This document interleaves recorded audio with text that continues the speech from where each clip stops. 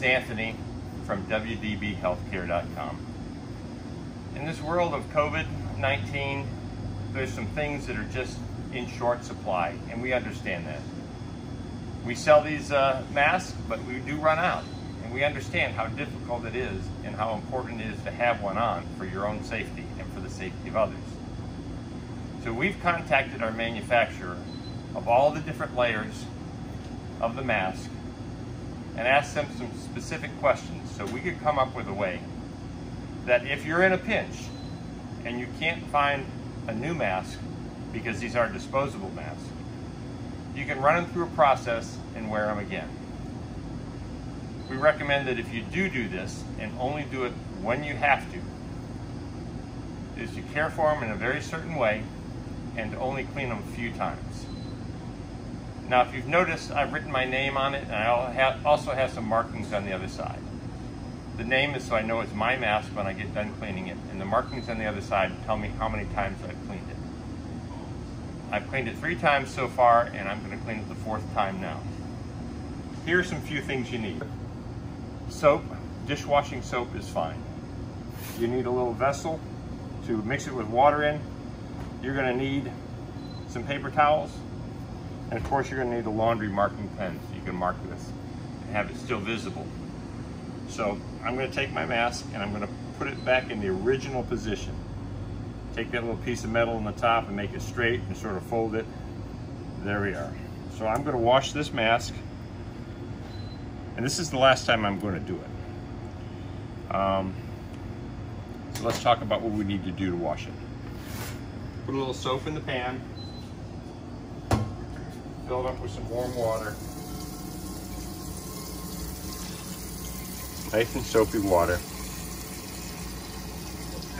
The soap breaks down the outer layer of the virus and exposes the inner virus to the elements, oxygen, sunlight, etc., which destroys it very quickly. I'm going to bring it back to the table and put my mask in it.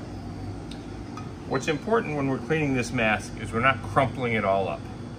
The inner layer, which does all the work, is a little bit more fragile than regular cloth. So we're going to get it, we're going to pat it down, we're going to keep it in the original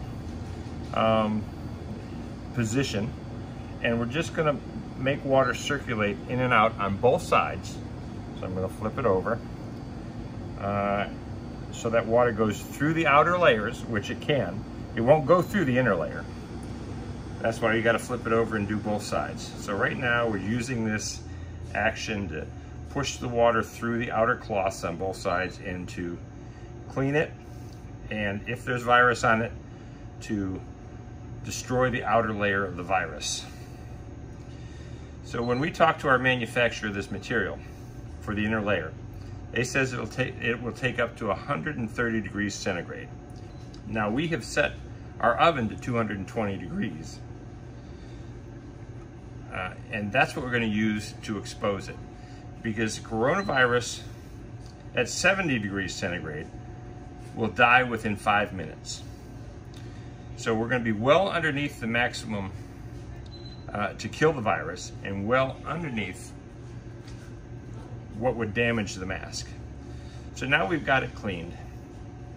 Only took a few minutes. Let me get this back over here, and we're going to run it under water.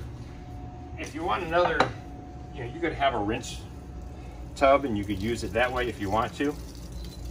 So you wouldn't have to do it under running water. But I would even recommend, if you did that, for the final rinse to be under running water.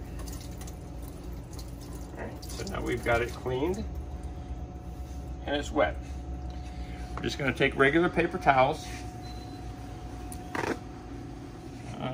or whatever you need. If you don't have paper towels, you can use a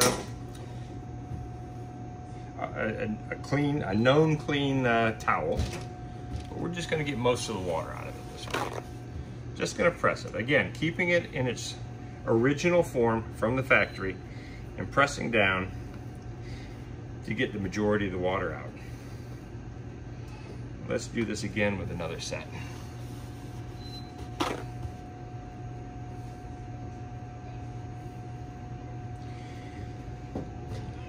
And And I have to emphasize, these masks were not made to be washed. So if you can avoid washing them and you can replace them, that is what we recommend. We only recommend this when they're not available. And this inner layer is what does the protection. I know there's a lot of cloth masks out there that people make from old t-shirts, etc., but they don't have that inner layer. And that protection doesn't prevent the virus from migrating either from the inside to the outside or from the outside to the inside, like these masks do.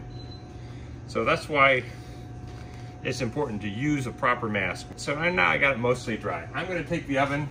It's already preheated to 220 degrees. I'm gonna just turn it off, throw it in the oven, close the oven, and then come back in 10 minutes. When I come back in 10 minutes, that mask has been sterilized by 2 different ways. Once by washing, and then once by heat. So it should be safe to use again.